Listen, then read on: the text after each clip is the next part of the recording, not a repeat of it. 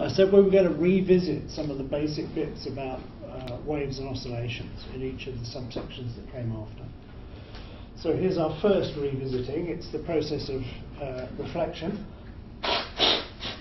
Excuse me. And if we're talking about the context of sound waves, we're really only talking about echoes. Yeah? Pressure waves in air reflecting off a hard surface. Classic echo. So if you go and listen to some music in the cathedral, for instance, the whole experience is based around the fact that things are echoing all over the place. Right? The sound that you hear, that you perceive, is intrinsically dependent on the environment in which it's being played. Music is written specifically for performance spaces like that.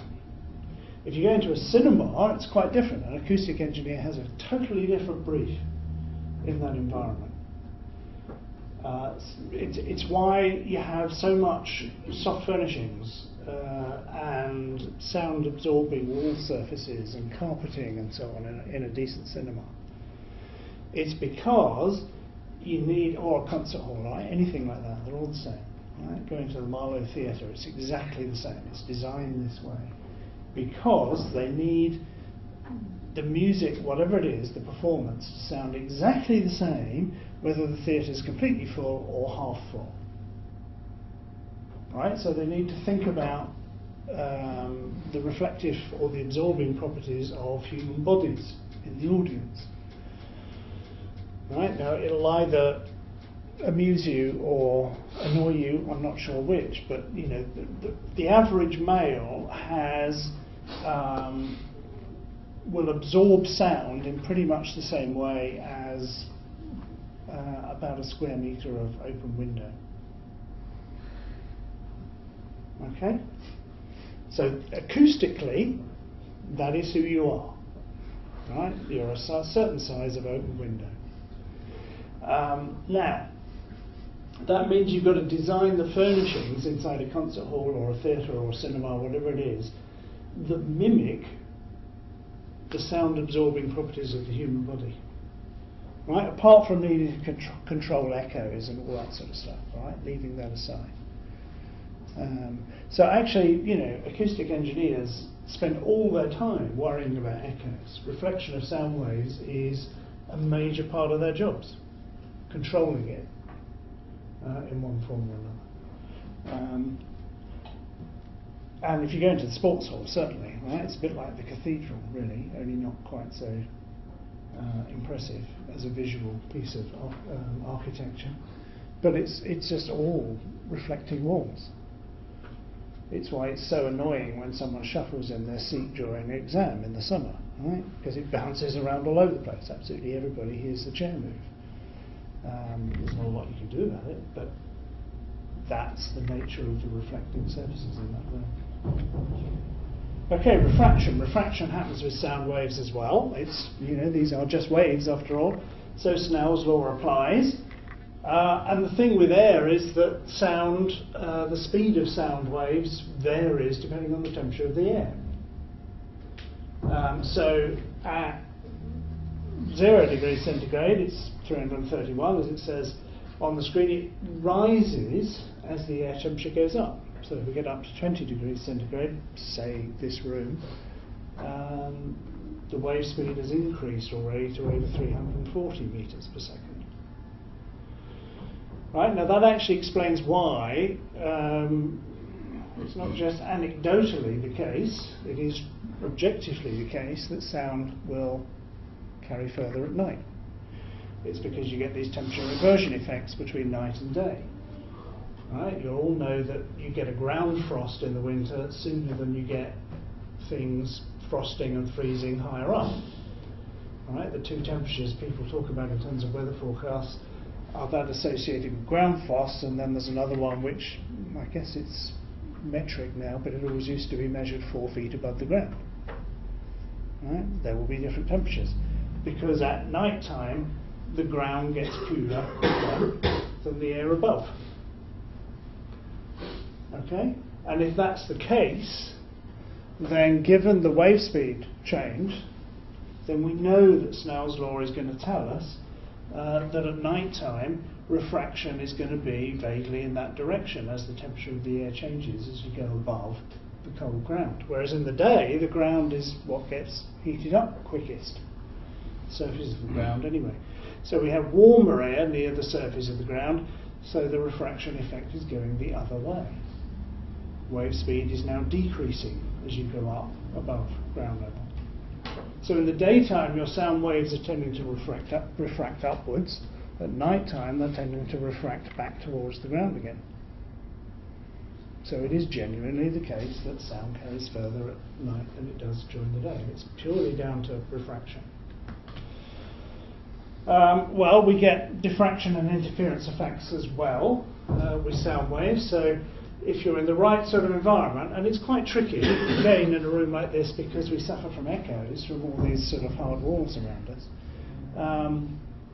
But you can demonstrate diffraction, certainly, with sound coming through a door that's wide open, in other words, a big gap, compared to the sound wavelengths, as opposed to a door that is mostly closed, so a small gap. Right, it's something you can try if you can find a suitable space to do it in. But we'll also get interference effects. All we need, remember, is a couple of waves overlapping one another. The principle of superposition kicks in, and provided we've got a constant phase relationship between those two waves, then that superposed pattern will be a steady interference pattern. Okay, so we can produce an interference pattern from sound waves as well. So this is a sort of cartoon type image of that, and I've requested the kit to demonstrate this to you next week. All right, we'll try and do it in here. It's not trivial because again we've got all these reflecting surfaces which messes it up, but it's way too cold to take this out outside and do it, which is what we should try and do. So we're going to have a couple of loudspeakers. They'll be emitting sound waves, surprise, surprise, at some frequency or another. And where those sound waves overlap, providing we keep a constant phase relationship between the two loudspeakers, we'll get an interference pattern established. All right, this is it sketched out here. So we've got a line here where we've got a lot of constructive interference, right? So wave peaks overlapping, wave troughs overlapping, and so on. All right, so some high amplitude directions. There's another one out through there. And we've got some low amplitude directions where things are out of phase. So C and G on that diagram are illustrating those directions. And that's our interference pattern. Right? And there's no reason at all why we can't do this with air. And the experiment I'm going to try and get you to do next week, basically, right, that's you. That's your sound detector. And we'll use that to probe the interference pattern in the room if we can make it work. There is a cartoon I can show you, which is probably, I've not checked, it's probably the same one that I used earlier. But let's just see.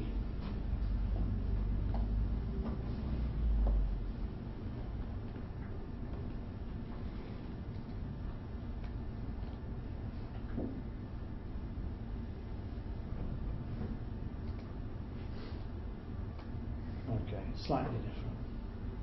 Right, so we've got two sources here, and I don't really need to know that. Okay. Alright, so it's slow enough to see what's going on, I guess. Alright, these are producing the same frequency, we'll assume same amplitude. Alright, 2-point sources, here's our two loudspeakers.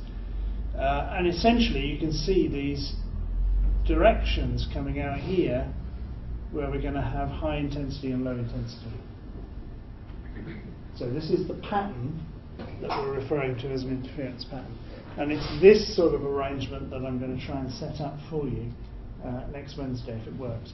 The sad thing is it won't record well, alright? So if you want to see this in practice, you will have to turn up. It won't record well because a fixed camera with more particularly a fixed microphone is evidently not going to be able to track through the interference pattern. Alright, it really will need your mobile detector system in order to better map it out. Alright, now, there's an equation that tells us how far apart the maxima or the minima are. They're equally spaced, maxima and minima. I'm going to derive this for you later. When we get to interference patterns with light, with electromagnetic waves, we'll go through the derivation. For now, I'm just going to give you the equation because it's a relatively straightforward one. We've got to make certain assumptions, and when I go through the derivation, you'll see why those assumptions and limitations are necessary. But we need to make sure that the distance between the speakers and the detectors, in other words your ears, is greater than the separation between the two loudspeakers. Right? So that's our first requirement of this setup. Right? You can actually do the calculation if that's not true. It's just that you can't use this really very, very simple, straightforward equation down here. It's a much, much longer beast. Right? We're also going to need to assume that, oh, actually no, the rest of it we don't need to worry about too much for now. But here's the wavelength of our sound waves then, lambda. So the separation between the maxima in our interference pattern, or the separation between the minima in our interference pattern, same thing, is given by the wavelength multiplied by the distance between the sound sources and the detector. Right, so we're taking essentially the midpoint between the two speakers as our reference point here, divided by the distance between those two speakers. Yeah? So you should be able to calculate relatively straightforwardly, if we can get this demo set up in the lecture theatre here, what ought to be forming this interference pattern, and then you get the chance to test it out and see how good that approximation is. So, you know, if you're sat where you are, for instance, in the front row, and I've got the two speakers up here, we're in sort of violation of one of our approximations, right? That the distance between these two speakers has to be small compared to the distance between them and the observer. Alright, so for some of you it's going to be a better approximation than for others. So those of you sort of middle row and backwards should be getting this pretty spot on. And if you really want to test it, you just have to get out of your seats in the front row and climb up the steps, right? Do it somewhere else. Right, next thing. We can easily demonstrate this next week as well. This is the phenomenon of beats. You'll all have heard it at one point or another, I'm sure, and if not, you definitely will when I do the demonstrations next week. But if we've got two sounds of slightly different frequency, and we'll talk about what we mean by slightly later on, it's a bit of a ill-defined thing. But we've got these two frequencies, F1 and F2. All you'll hear, all your ear will perceive, if these frequencies are close enough, is a single frequency, which is the average of those two. You won't distinguish the two separately. Now, this is why it's a bit of a movable feast, because different people's ears are more or less sensitive to this. But, you know, ballpark figure for audible frequencies, you know, closer than about 10 Hertz, you won't hear the difference between the two. You'll not hear two frequencies, you'll just hear the average of the two. But the interesting thing will be that the intensity that you hear will go up and down with time. It will modulate. Right? And it goes up and down with a frequency that is the difference between F1 and F2. Right? So in other words, the closer those two frequencies are, the slower the modulation in intensity that you're hearing. I don't know, have you come across these straight line symbols before for a modulus of a number? It just means you ignore the sign. Alright, so you regard it as a positive number come what may. So it doesn't matter whether F1 or F2 is the bigger number. You're simply taking the numerical value and ignoring the fact that there might actually be a negative sign there. Okay? Doesn't really matter. And what's happening, I think I've got a cartoon that I can show you of this as well. So here's what we've got. It's a couple of ways with slightly different frequencies. It's all the principle of superposition, right? That's physically that's what's happening here. So we're just adding up displacements at every point along this axis, and you'll notice there are some parts of this where they're approximately out of phase. So we're going to get something resembling destructive interference. And lo and behold, if you add them together, you do actually get something, a region of really low amplitude. But we move along a little bit, this sort of region here, these are approximately in phase. So apply the principle of superposition again, and you're going to get a much greater amplitude. Okay? And this is just going to repeat itself. So high amplitude, low, and so on as we move along. So the intensity that we hear is given by this envelope, which is just the difference between these two frequencies of the waves that are moving through each other up here. Okay, so what we hear is the average of those two frequencies. That's the dominant frequency in this pattern, but the intensity of that sound is being modulated now with a frequency that is the difference between the two. So, as I say, this is just superposition, and if this works, as it did last time I tried it, we can perhaps see this in cartoon form. So this is quite useful in the sense, can you pick this out, or do I need to start this terminator? It might be a little bit easier, the red isn't terribly hard to see. But here's our two waves, and we have to imagine them moving through each other on the screen. Okay, they're shown separately on the screen rather, but they're moving through each other. And we've given a useful little pointer on both of them, this white dot, right? So they're very close in frequency, but they're not identical. So there are some regions, and this is one of them, where they're pretty close, and so we actually get, when we add these two together, we actually get something that's quite high intensity. But there are other regions, like here, look, where that peak is pretty much sitting over that trough, we end up with something that is a very low amplitude underneath.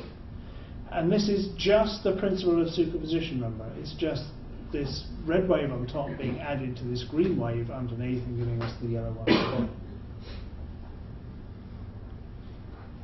So what we hear is the average frequency, that's, basically that's this repeat unit, but the intensity of that sound, as I've said, is modulated now with a frequency that's the difference between the two.